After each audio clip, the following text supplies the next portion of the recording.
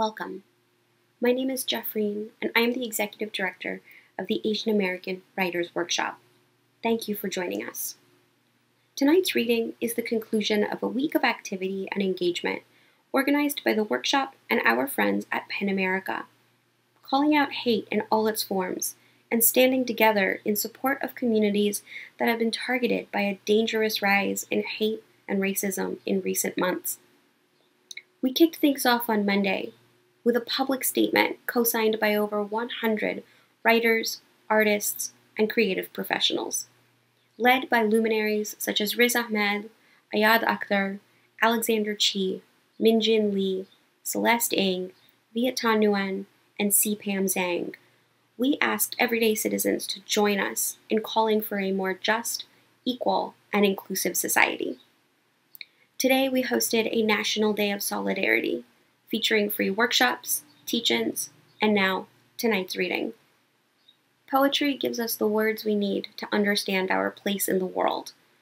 By rooting itself in paths of emotion and imagination, poetry has the power to take an all-too-personal experience and give it a universal context.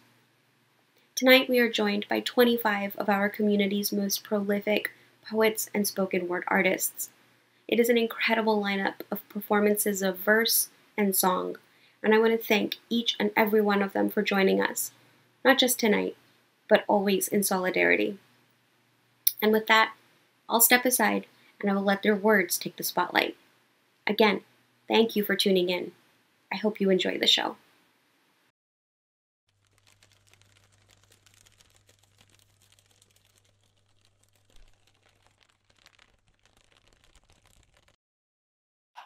Hey, I'm Kelly Tsai, coming to you from my home studio here in Bed-Stuy, Brooklyn. Shout out to Asian American Writers Workshop and PEN for putting today together. I hope you are safe and well wherever you are. This is a brand new piece that I have for you all. It's actually a song I wrote while in quarantine. The name of this song is Everything. So sudden, in the blink of an eye, fingers pointing, accusations, hunting for a fight. Who's the casualty of what they just don't know? Dragged far beneath ignorance's undertow. Who to trust? Where's hurt go? A day's a day, but is it though? Holding on to fractured wings. This breath in my body means everything. How will it all end? The people long to know. We're only human, grasping for before. So many suffering, do our wounds make it plain? Heart stretched to the limit, hatred never breaks the pain. Who to trust? Where's hurt go? A day is a day, but is it though? Holding on to fractured wings. This breath in my body means everything. Fault lines stressed, storms thrown. Bloodthirsty egos guard their thrones.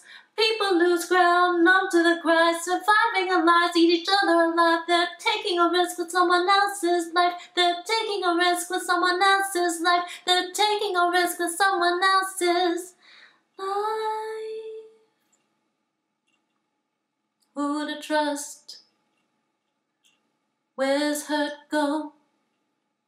Today is a day, but is it though? Holding on to fractured wings.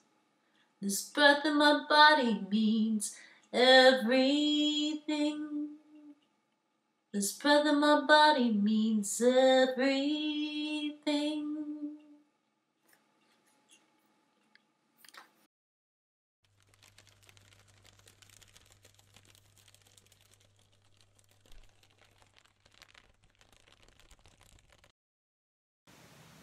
Hi, I'm Zen-Yie, and I'll be reading a poem titled Concealed Host from the forthcoming anthology Together in Sudden Strangeness.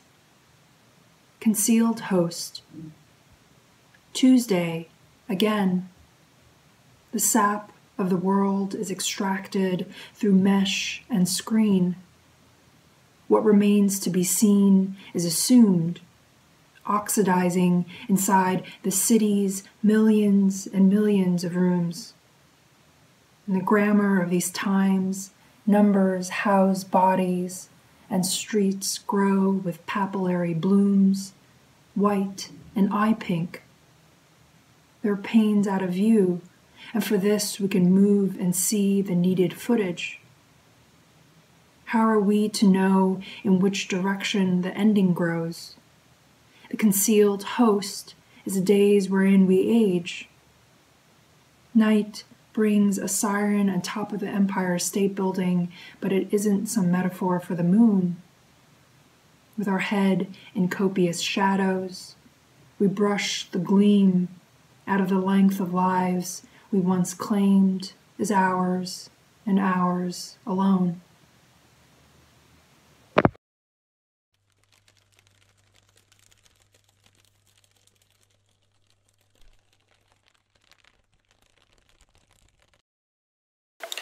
Hello everyone, this is Baofi, poet, spoken word artist, and father from Minneapolis, Minnesota.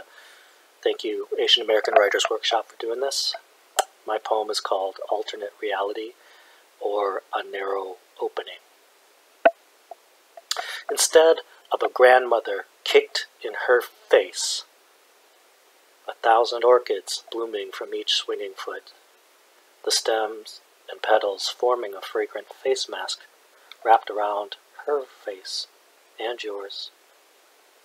Instead of a man and his child stabbed in the face while grocery shopping, the knives turned to pens, sentences flowing like blood as the story of their lives filled the body of flag after flag, embracing the wind from every direction.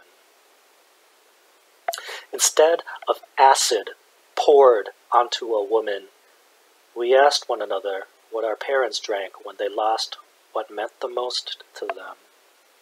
The lines on their faces a ward map to the unbearable, so they can find it even when they die. Instead of a nurse being dragged from a train, we all grow wings. There is no net big enough, no handle long enough. Instead of a rock through a store window, there are no stores. We have everything we need and nothing more. Instead of fearing for my mother and father, they are hunched over sewing machines. The stitches even as the needles dip up and down, the thread light and tight on the margins, or it all falls apart. They sew masks, they save your life, and so there is no need for me to keep screaming how they saved mine.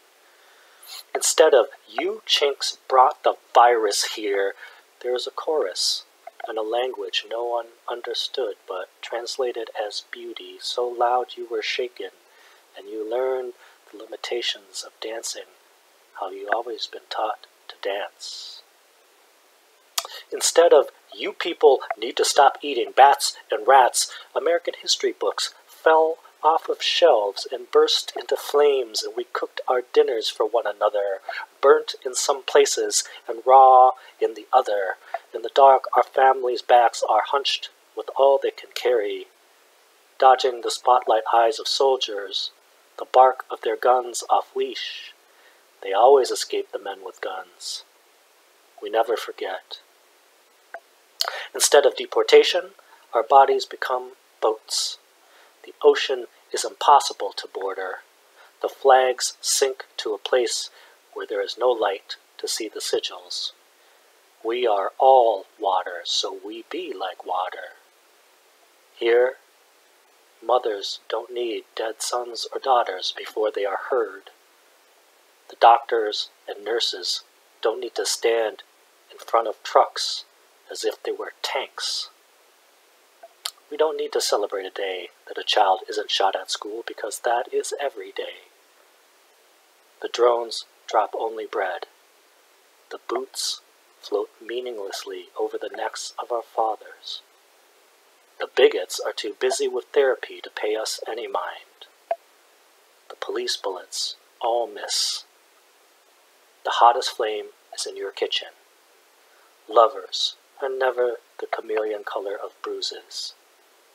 You could lean down close to the face of the dying person whom you love and say goodbye to their very last breath. It's not science, but rather science fiction, that the landmines are not landmines, but seeds. And like flowers bursting from the soil after winter, you are an explosion in bloom. And our elders look at the grandchildren the way a person looks at the rainbow after a tornado has taken their home, bit by bit, away into the very same sky.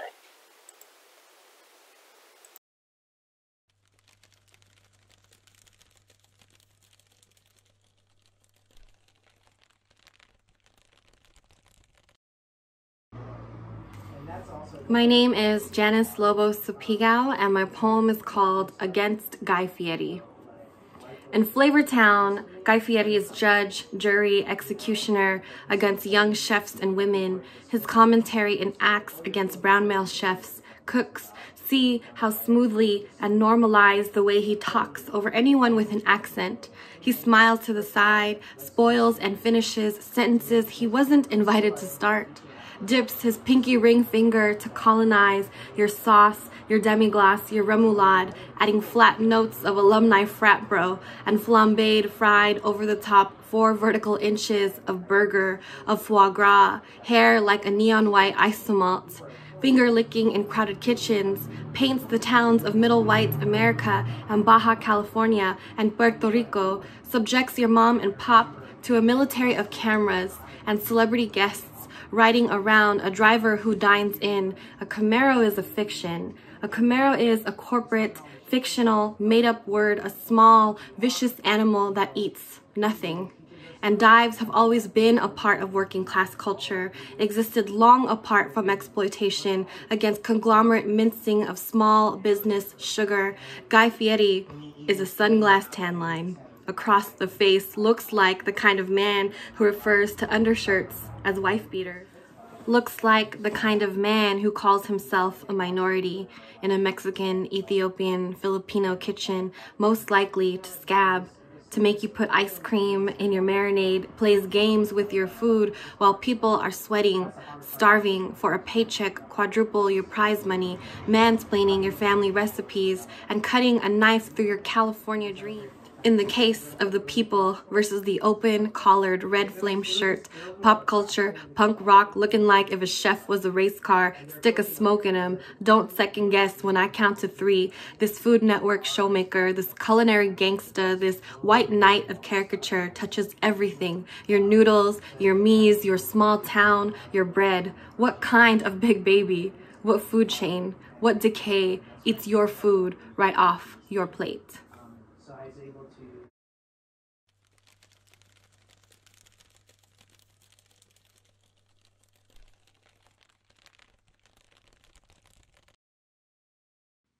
Hey y'all, my name is George Abraham. I'm going to be reading a poem today as part of PEN America and the Asian American Writers Workshop's program, confronting anti-Asian bigotry during this pandemic. I'm going to be reading a poem today from my book Birthright that hopefully stands in solidarity with folks during this time. Auto translations of surveillance. To call the Florida suburbs our first lesson in loneliness. The only house on the street to hang a flag that betrayed us because everyone hangs that flag here. To hang the colonizer's God around our necks to call salvation. To call it survival. To assemble from every charred scripture a word to call God. To partition the mountains of a land to call holy. To build them into sniper towers. To birth a police state and divinity in the same breath.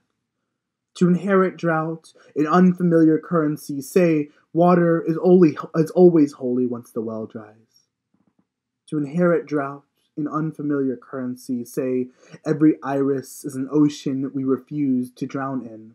To follow me on Twitter, say I really like your poems, to watch list, to track Facebook videos of unarmed Palestinians being shot as predictive policing, to pass on to everything your palm grazes your oppressor's eyes, to Midas, touch, to pray God watches over his people, to sing God watches over his people, to love a land so much you could never trust that water, to torture via water, starvation, sleeplessness, confinement to coffin-sized boxes, to perceive every second as faster than the one that preceded it, to approach death in monotonic velocities, to carry the names of CIA torture victims in your family, yet everyone carries those names here, to respond, Florida, USA, when the Tel Aviv checkpoint guard asks where you're from, to be asked, are you sure, despite, to inherit a geography to call American and exist in the contradiction of it, to write this poem 2 oceans east and be called illegal, to unname Darin Tatur from this poem, to bleach Edward Said's name from every tenure track, to inherit a tongue of restless death and lexicon, a rolling in our graves type of immortal, to disappear, sobbing into a plate of falafel until it becomes Israeli, to salt and conquest, to understand space only through finite partitions, to claim any death as before our time and exist in the crossfire. It was a death. It was a door. A light, to exist in the moment a bullet intersects the skin at the border of 3 time frames simultaneously. From the coordinate frame of a gun, every bullet is an exile spat out of its country. From the frame of a country, everyone is a gun to be bullet-filled. From the frame of the bullet, there is no home, aside from the torrid air that lifts it, to exist at once as both object and verb in every tense. To pass on to our children this inherited paranoia, anxiety, its collapsing timescale, hence making the police state timeless, hence God. To laugh after being put on a watch list, say, finally you fuckers. To be a laughing in God's face type of immortal. To lean into the light, as if it was jealous enough to take us back. As if we weren't ancestored before even drawing our first breaths.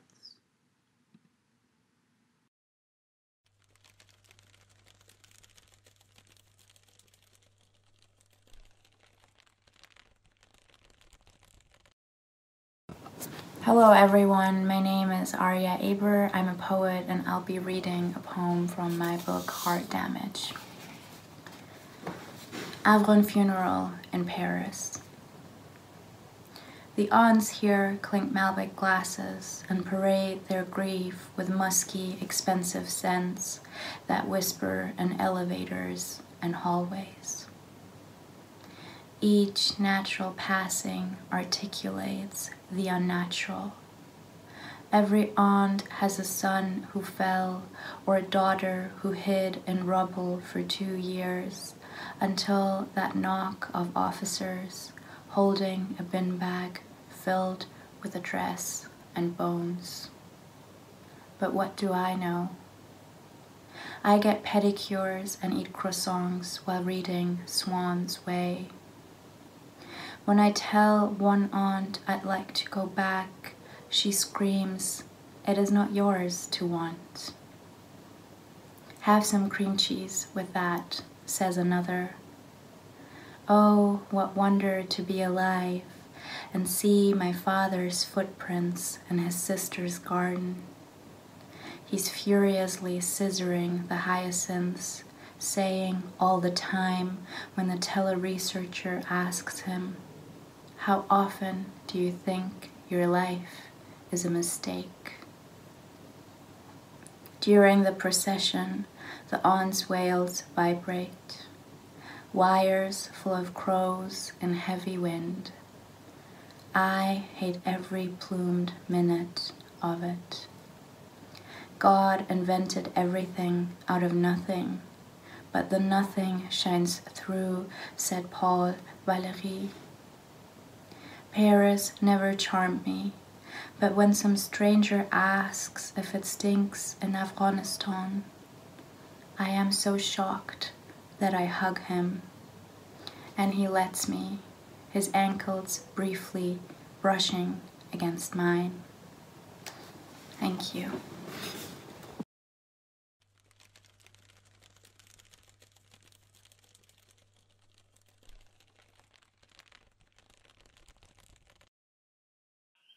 Aloha, my name is Ishle and I'm reading this poem to my daughters during a time of COVID. Aloha, my loves. We are living through strange times right now. Our neighbors walk around muffled and masked without even the comic relief of capes or swords. And when they call you mellow yellow, piss yellow, chink, and try to poison you with arrows of their hate, surround yourself with a force field of love and the protection, blessings, prayers, psalms of your ancestors. Sharpen those arrows and know how to defend yourself against men and beasts who try to harm you. And remember what your mama said. Do not trust the words of folks who do not love you, who try to make you feel less than so they can feel greater. Remember, loves, your skin is luminous, color of Kona sunsets, Maui pineapple, and pure lehua honey. They wish they had your skin. They secretly covet your glowing skin, color tapa, color of blooming sunflowers, color ripe corn, of wheat fields and barley, your skin like the velvety sand at Secret Beach in Kauai. Your skin glows with life. Your soul is deep. Your life is a precious ta'onga. All of our lives are divine gifts from our Creator. Some will try to make you feel as if your offering is not as great because the packaging is not as shiny or rich. They do not know that wrappings and covers mean nothing in the eyes and heart of the Most High, who peers deep into the soul of beings. So what can we do to maintain peace in times of chaos? Breathe. Be you. Use your hands to plant, sew masks, tend to gardens, create bouquets, paint landscapes. Remember the words of Auntie Alice Walker, hard times require furious dancing, and our classiest First Lady, when they go low, we go high. You know that we could touch the sky. We're gonna sing our song to keep us calm. You know they're just enough young. Plant seeds of aloha. As we plant our seeds of kalo, mai'a, and ulu to nourish us. Plant your feet barefoot in rich dark soil, fingers in spilantes, lavender, and orchid. My body is a prayer, a song, a vessel, a canoe, for hula, for aloha, for akua. My life, deep and wide as ocean, my memories, stars in the mist. To my angels, Christmas and Easter blessings, spinning and singing and navigating this strange and dangerous world with hearts bright as fireflies. Remember, loves, we are the young magicians. When the goblins and masked zombies come out, remember, love spells are stronger than curses, and aloha is always the answer. What we have is us. What we have is love. This is what we have. What we have is us. What we have is love. Aloha. Stay safe and happy. Be kind to all your Asian American brothers and sisters and everybody in the world. Saranghe. Love from Hawaii. Chee-hoo! This is what we have. What we have is us. What we have is love. See, this is what we have. This is what we have. What we have is us. What we have is love. Aloha. Aloha.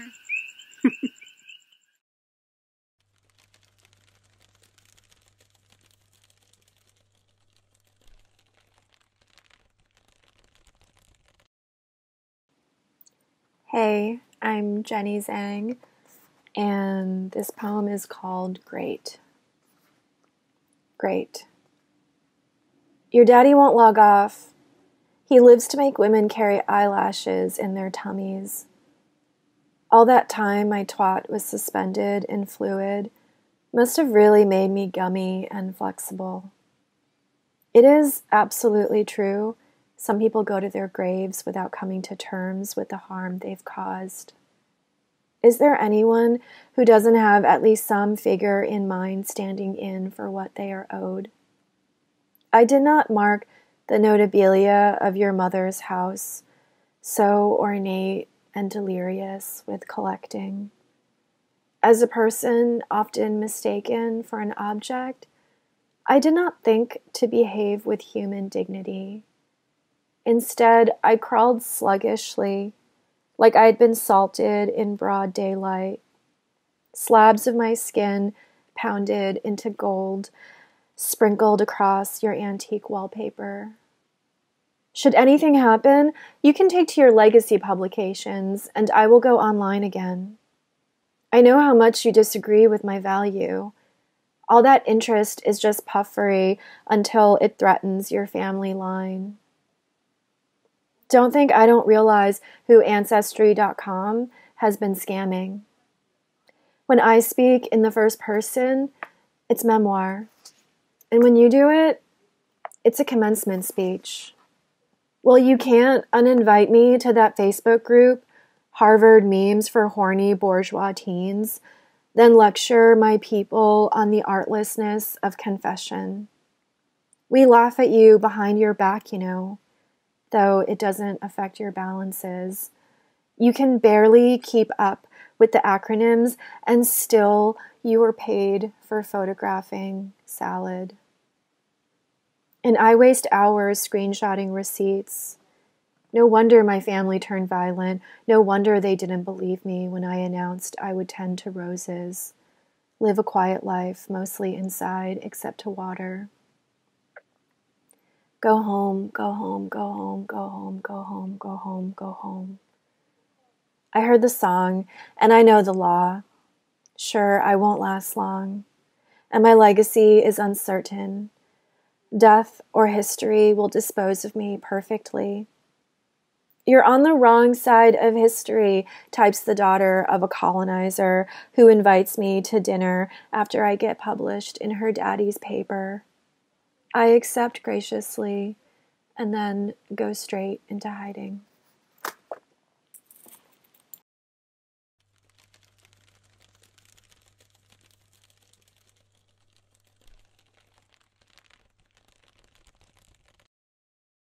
Hello, this is poet Marilyn Chin, and I shall read a very beloved poem, and it's called The Floral Apron by Marilyn Chin. The woman wore a floral apron around her neck, that woman from my mother's village, with a sharp cleaver in her hand. She said, "What shall we cook tonight?" Perhaps these 6 tiny squid lined up so perfectly on the block. She wiped her hand on the apron, pierced the blade into the first. There was no resistance, no blood, only cartilage, soft as a child's nose. A last iota of ink made us wince. Suddenly, the aroma of ginger and scallion fogged our senses. and we absolved her for that moment's barbarism. Then she, an elder of the tribe, without formal headdress, without elegance, deigned to teach the younger about the Asian plight. And although we have traveled far, we must never forget that primal lesson on patience, courage, forbearance, on how to love squid despite squid, how to honor the village, the tribe, that floral apron. Thank you, everybody. Please be safe.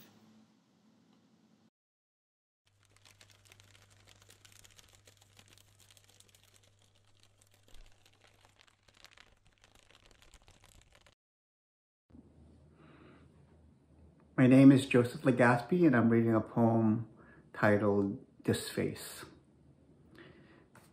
This face. Eyes like magpies in milk, the caves of the nose, lips, the darker petals of pink roses. It is a face of an Asian. Derived from the Malays, the hunters in Java, the Chinese, cooling themselves in the banks of the Yangtze, it is my father's face. Asian men. In America, it could be another word for mule, the sterile, almost female, the gook nips and flips who cook beautiful meals with bean sprouts, cashews and water chestnuts, who slice their meats in slivers, who eat food with sticks like slender fingers, who do laundry for a living, who are passive, who are more cerebral than sexual, who are prisoners of their genetics, the undersized, soft frame, almost hairless bodies, the mongoloid features. I see the face that looks back at me, the porcupine eyebrows, the furrow of the forehead, the overbite, same as when I hunch over a basin of water, as when I close my eyes to sleep.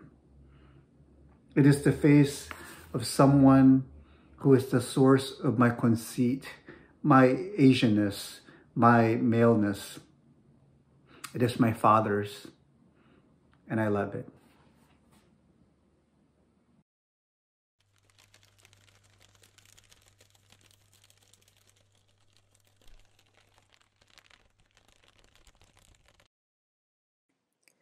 My name is Adeeba Shahid Talukder, and I'll be reciting my poem, Mirror of the World. Mirror of the World, after Faiz Ahmed Faiz. When the crescent pierces the soft of it, the afternoon bursts, forlorn despite its light upon light. I ask, whose blade is sharpest? Who holds the sky today, then tomorrow? To whom belong the flames at night? Is it your lovers, O beloved, or the executioners? The breeze wakes us from the dark, whispers. If the wounds are blooming, the roses will too.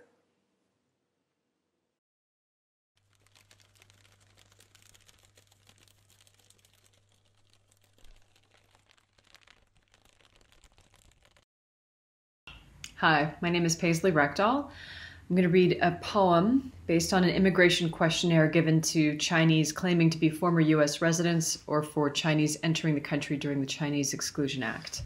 It's called Have Knowledge. Have you ridden in a streetcar? Can you describe the taste of bread? Where are the joss houses located in the city? Do Jackson Street and DuPont run in a circle or a line? What is the fruit your mother ate before she bore you? How many letters a year do you receive from your father? Of which material is your ancestral hall now built? How many water buffalo does your uncle own? Do you love him? Do you hate her? What kind of birds sang at your parents' wedding? What are the birth dates for each of your cousins? Did your brother die from starvation, work, or murder? Do you know the price of tea here? Have you ever touched a stranger's face as he slept? Did it snow the year you first wintered in our desert? How much weight is a bucket and a hammer? Which store is opposite your grandmother's? Did you sleep with that man for money? Did you sleep with that man for love? Name the color and number of all your mother's dresses, now your village's rivers. What diseases of the heart do you carry? What country do you see when you think of your children? Does your sister ever write? In which direction does her front door face? How many steps did you take when you finally left her? How far did you walk before you looked back?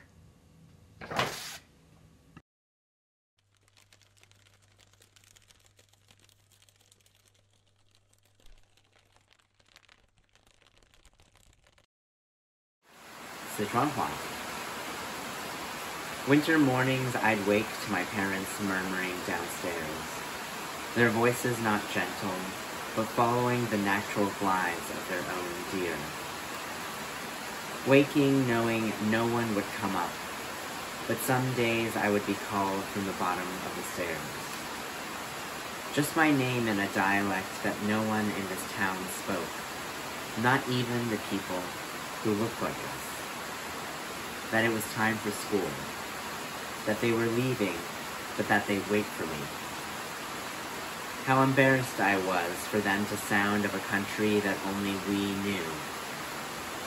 Years later, I sat on a bus with a girl who was born here. We'd known each other a year.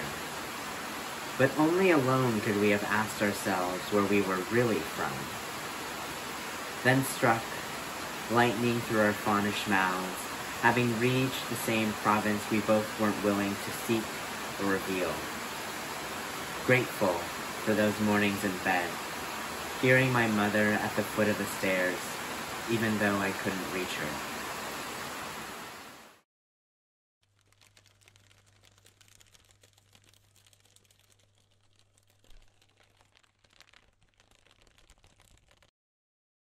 Hi, I'm EJ Ko, and I'm reading a passage from The Magical Language of Others. This is a part where my grandmother Kumiko has sort of chosen where to have her grave. Despite her longing, Kumiko chose to rest in California. Her grave was cleared of weeds pulled by the workers she had greeted herself the previous year. Maybe she wanted to be close to her family, buried in the country chosen by her children.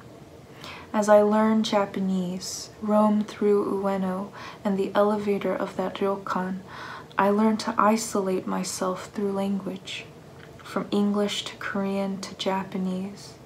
It was so effective it was frightening, as if I could guard against others like a spy.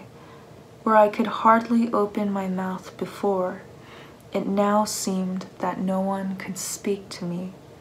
Languages, as they open you, can also allow you to close. When I felt myself running towards seclusion, I heard my grandmother and my great-grandfather urging me to try, and how much harder one must try when learning to love. She never asked me to speak, but to understand, rather than endure to forgive, and never to sacrifice, only to let go. Thank you.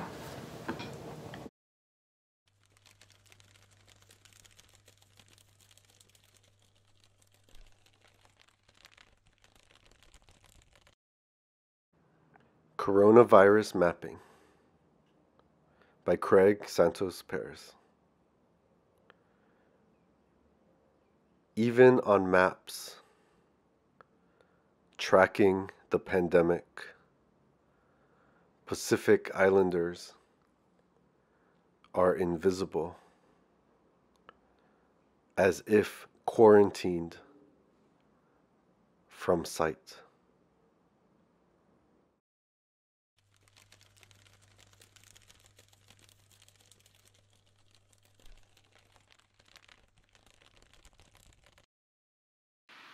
Hi, I'm Monica Youn. I wanted to read a poem that I wrote earlier this year, thinking about the profound cynicism of anti-immigration, about how so much of what we think of as particularly American, the transcontinental railroad, the agricultural system, the healthcare system, the childcare system, even our meat, so often depends on the labor of immigrants, often immigrants who are less than fully citizens and who are treated as less than fully human.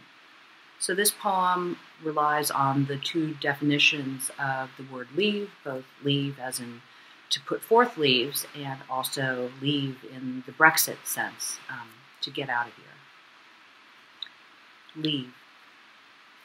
Because it is to create an acute angle, an angle shaped like a wedge, because it is to give birth to what you already know to be expendable after it is cleaned, after it is fed you, because you are enriched by even its deterioration, because the join might seem slender like a throat, because the bud might seem tender like a bud, but in this tenderness you do not share.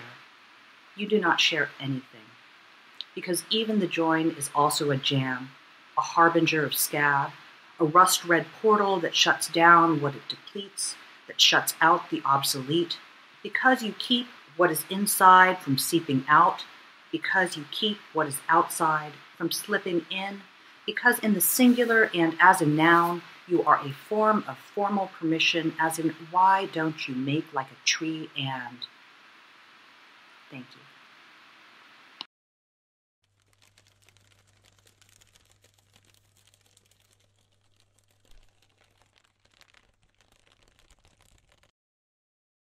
Hi, my name is Monica Suk, and I'm the author of A Nail the Evening Hangs On.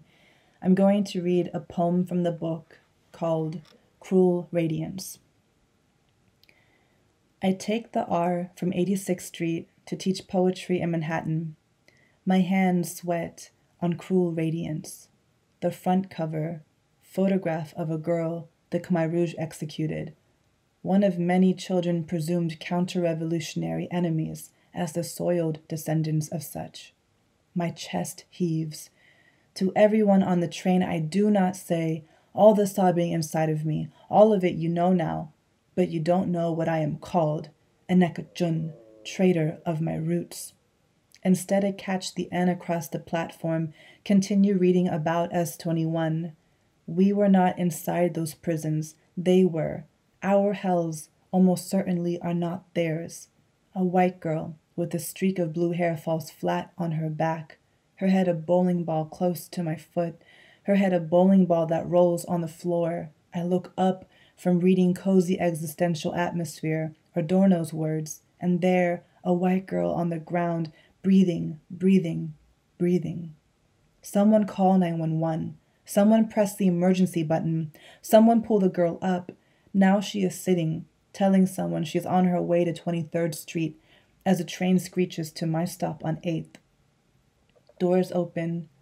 I see how the distinction between victim and executioner becomes blurred. I want to cancel class. Because why? So I can sob about the killing fields and how Enekajun feels? I'd rather do that today. My head could be a bowling ball too. I could fall over from this too. Thank you.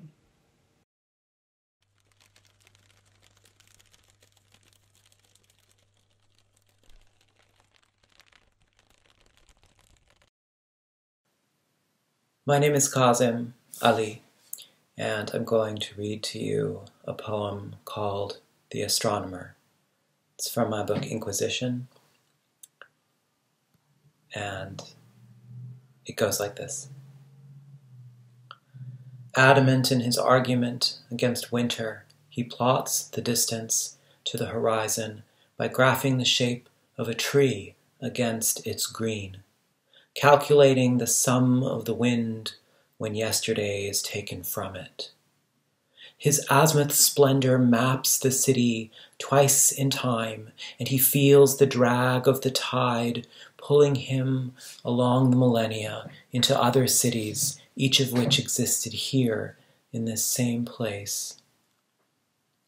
Afternoon, in sunlight, he climbs up the mountain and arrives at the flower gate leading to the garden on the slope, there being no more resistant surface upon which eternity could make its useless claim, that the prayers he learned all his life mean no more to him, thrust up from the dark of the earth only to wither. How are flowers in any way supposed to understand God? They are no better than a human body that seeds and sprouts and dies. And even if a body were to remake itself or rename itself as different matter, what would it matter? Briefly he wonders then, is he a river furiously plotting a course, or the boat floating down, or the person inside?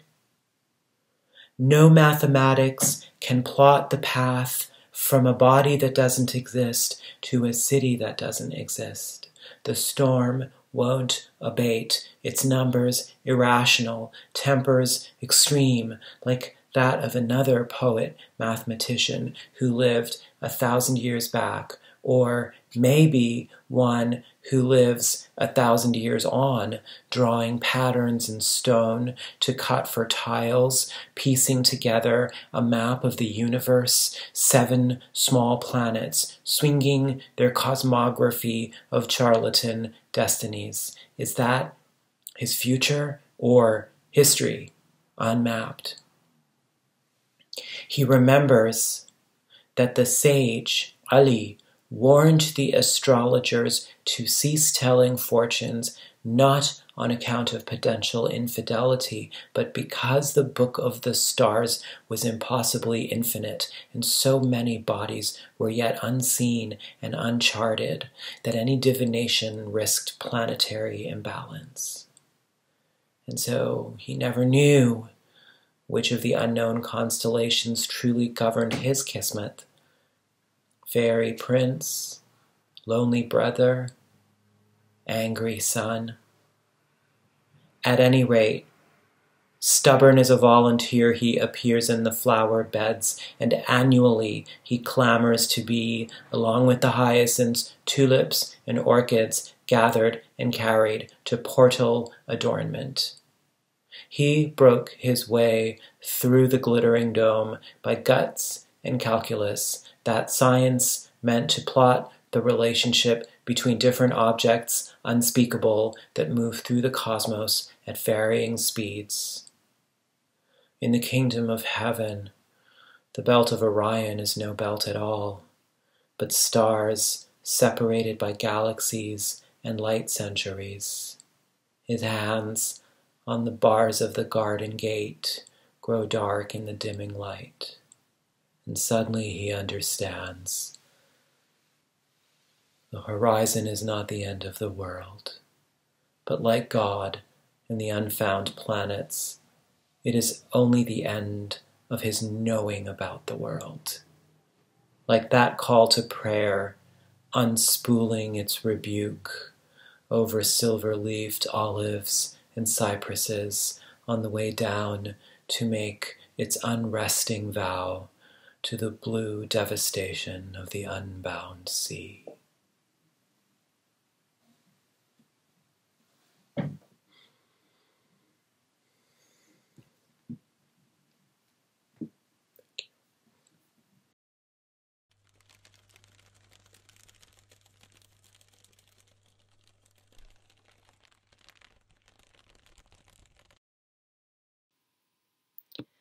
I'm Emily Lee Luan. This is my poem, I Swam in a Cold Lake and Then Watched My Body Convulse on Shore. I swam in a cold lake and then watched my body convulse on shore. I looked at my body, a flight attendant's body, one of the ones on a Chinese airline. I watched them last time I was on an international flight, their skinny arms and flat chests, their clean sense of purpose. I had an aisle seat, and they bumped my elbow with the beverage cart, said sorry to me in 2 languages, both of them mine. I thought I could be a flight attendant, and in another life I might have been. My cousin is a flight attendant on Eva Air. My other cousin, born 3 days before me, who wants to be a model, tried to be a flight attendant instead. She didn't get it, said there was too much memorization and she couldn't remember everything. I secretly know I'd be a great flight attendant. I could discreetly close the overhead bins, twist my hair back, tie the service apron on, hand out hot towels, blink my eyes big, say, tea, tea, cha, cha, all the way down the aisle. When offering small sandwiches, I might stare out of one of the windows, imagine the ocean blue. Or say, when cleaning up a toddler's vomit, I might yearn for a less solitary life. But otherwise, loneliness might be okay when surrounded by other flight attendants in the sky, my body a body made, pretending to bodies in flight. I breathe in the air of neither here nor there. I'd remember everything about my lives on Earth.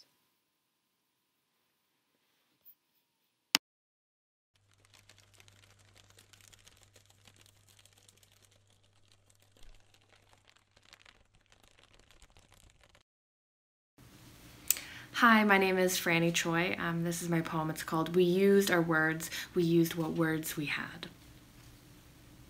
We used our words. We used what words we had to weld. What words we had, we wielded, kneeled, we knelt, and wept. We wrung the wet, the sweat. We racked our lips. We rang for words to ward off sleep, to warn, to want ourselves.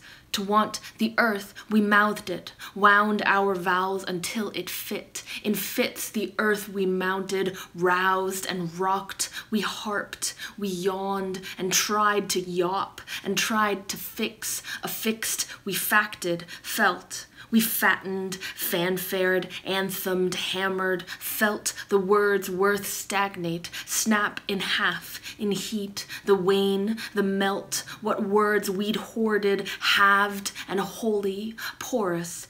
Meanwhile, tide, still tide, and we still washed for sounds to mark, and marked. Thanks.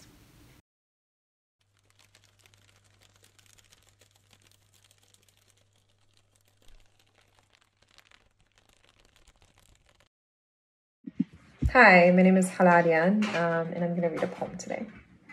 This is called When They Say Pledge Allegiance, I Say. My country is a ghost, a mouth trying to say sorry, and it comes out all smoke, all citizen and bullet and seed. My country is a machine, a spell of bad weather, a feather lacing my mother's black hair. I mean her dyed hair, I mean her blonde hair, I mean her hair matches my country, so shiny and borrowed and painted over. My country is a number, like it is 1948 and my great-great-grandmother flattens bread with her hands, while my other great-great-grandmother prays with her hands. One watches her land disappear, the other builds a house on land that will disappear. My country is an airport line, a year of highways, an intermission. My country is Stockholm Syndrome, is immigrant mouth saying thank you, saying please, saying my country is no country but ghost, is no man but ghost. My country is dead. My country is name the dead, give them their salt. My country is a mouth trying to say pledge and it comes out all salt. My country is a mouth and nobody can pronounce my name. I mean my country forgets my name.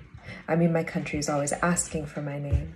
And I'm always saying it twice, spelling it like an address. My country is a number, like It is 1967 and every Arab leader is crying. Every mother is clutching the son she has left. And my great-grandmother names my mother nostalgia, while my great-grandfather names my father a gun. My country is all ghost. My grandmother is all ghost. My grandmother is a country. I mean, my grandmother is my country. I mean, my country is a lie, is an emptied house, is 1,000 cardboard boxes. My country is, remember when we left Akka? I mean, Gaza. I mean, Homs. My country is a number. Like, it is 1990. My mother is crossing a border. I mean, desert. I mean, life. I am at her heels. I am paying attention. I mean, I am learning to pray to a flag. I mean, I am learning English. I mean, I am forgetting Arabic. Or, it is 1994 and I am falling in love with a white boy, a habit I will never kick. Or, it is 2003 and I am in Beirut watching Baghdad burn because of America.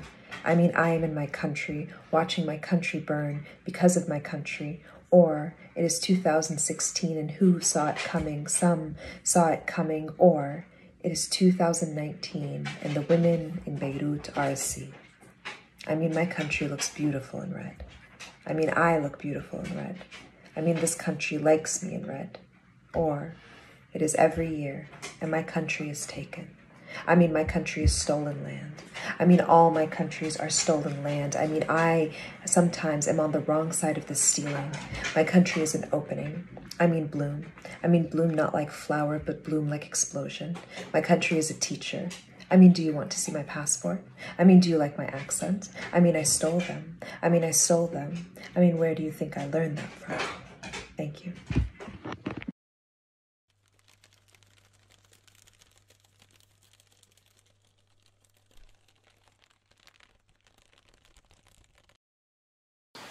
Hi, my name is Bushra Rehman, and I'd like to read a poem called Corona, and I'm not talking about the virus, and it's dedicated to my hometown of Queens. Corona, and I'm not talking about the virus. I'm talking about a place that is a little village perched under the number 7 train in Queens, between Junction Boulevard and 111th Street. I'm talking about the Corona Ice King, Spaghetti Park, and PS 19. The Corona F. Scott Fitzgerald called the Valley of Ashes, as the Great Gatsby drove past it on his night of carousal, but what me and my own know is home. And we didn't know about any Valley of Ashes, because by then it had been topped off by our houses. You know, the kind made from brick this tan color no self-respecting brick would be at all. That's Corona. I'm talking about Flushing Meadow Park, home of world's fair relics, where it felt as if some ancient tribe of white people had lived there long ago. It was like our own Stonehenge, our own Eastern Allen sculptures, made from a time when the city and the whole country were imagining the world's future, back when the future still seemed exciting and glossy, like some kind of stainless steel science fiction movie, not now, when the future seems like the inside of a dark coat sleeve. I'm talking about Corona, under the shadow of Shea Stadium, where brown men became famous and moved to Long Island, where our brothers played baseball in the tar schoolyards on the weekend. Back then, our brothers' futures were so open, and they were so close. They all dreamed the same dream together. That with the crack of a bat and the pull of their skinny brown legs, they could run away from the smell of garbage, the fear on the streets, the boys beating them up when they came out of the mushes in the evening. They could hit that bat, and it would land them all the way into the safety of Shea Stadium, and then past that, into the island that was long and rich, where all the baseball stars lived.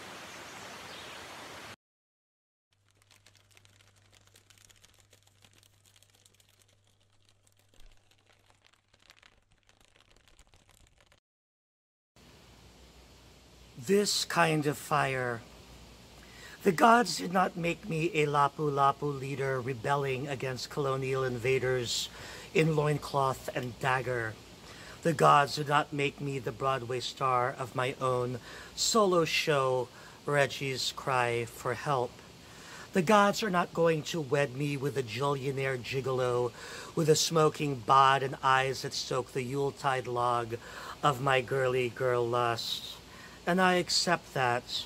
I live a life of a solitary poet, getting children to hyperbolize their superpowers and superselves, arming myself with a Greek mass of tragedy and comedy on the stage, eventually arriving home alone to a labyrinth of books on my black floor. Now the gods plopped me into the hot spot of a pandemic, inciting a fire of poetic epiphany, writing spells of self-deprecating humor and spiraling witticisms of a truth welded in pain, so that we may climb a ladder of laughter, up a grieving underbelly of despair, only to find us crawling through a wormhole of uncertainty. And the poems are a torched way out of the dark. Maybe the gods are watching my every move, seeing what I do, following me on their own social media, live streaming my every action at this time for their amusement. I do not write for the gods' entertainment. I write to be heard as a child of Filipino immigrants who had go home scraped on their cars. I write for the Broadway play or Netflix special I'd never be cast in. I write for my muse who gifts me metaphors and whacked out lyrics and holds me tight in a flood of night sweats. I write to steady my anxiety of this unknown, where pink elephants are popping like viral balloons in this new pandemonium. I write to get through the unquenchable fire, but now I am simply writing, foot on pedal, stomping the April chill of death.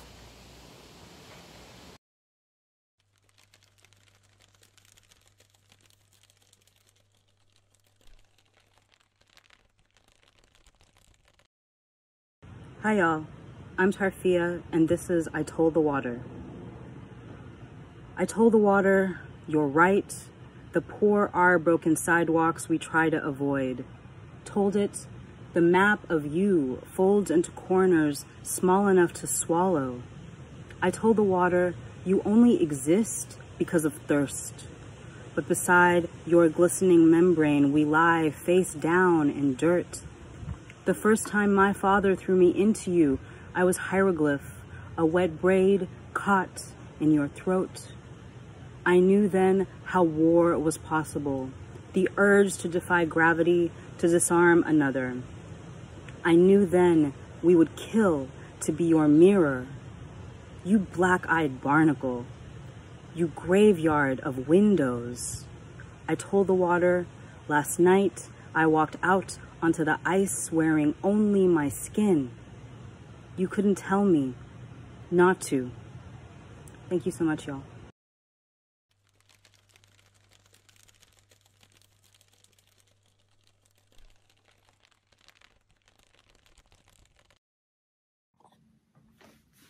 Hi, my name is Staceyann. I am Jamaican. I am Chinese. I always feel a little odd, like an imposter saying Chinese, because I had very little to do with my father, so I have very little connection to my Chinese heritage. I'm a New Yorker living in this moment, this crazy pandemic moment in New York. The poem I'm reading is called Letter to My Father. It can be found in the collection Crossfire by A Litany of Survival. Letter to my father. Father, the A train is late again.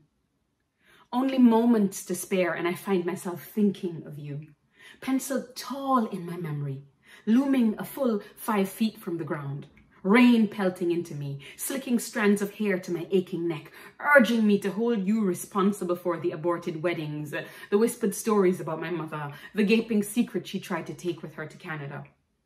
I feel it now, digging into my memories, infant bruises, bleeding muddles in my mind if I pause for more than the Manhattan minute, inking my pen with nostalgia, mocking my accent in America, the immigrant chewing the chalky flesh of an imported mango.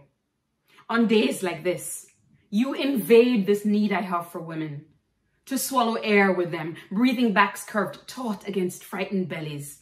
Silver spoons slipped easy into each other, reflecting the fury of the faces that are never quite sure why they fit together so well and why the rightness of that geometry is so very hard to defend. On cold days like this, I yearn for the space between my grandmother's knees, the ancient smell of the amniotic soothing as she pulled the tangles from my hair. With you, it was always winter. Your white skin, thin and yellow, showing me the ice inside. On grey days like this, I want to make you see that I am an excellent housekeeper. Hear me speak out for little girls. Know that I consort with rampant homosexuals to taste the sorrow of women who have not yet found their voices. Beneath this thin sheet of ice, I want to beg you to look close at this girl who moves with the grace of a duck. Ankles turned in just like you, shoulders never quite straight. Look now, Father, for soon she will be gone. This girl loved by men who gave of themselves in bracelets and blood and being, walked in unholy places because they believed in me. They never quite measured up to what I imagined you to be. Men always too sensitive or too brash, wanted too much or too little, always fell short of your rejection money, spent regular, exact figures unsure. I collected the stenciled square on the 1st of every month. I carried it careful, a delicate confetti flake. I caressed it, fleshy thumb against flat paper until your signature was almost invisible. The bank cashed it anyways. Everybody knew. And Father, I know you will never be proud of me. And I might someday stop trying to make you out of this lettered train rushing across the torn and twisted tracks of this runaway doctor's recollection. Until then, I live in New York City. And there is so much to be done here. The city always moving fast, and me, I'm just doing the best I can to keep up.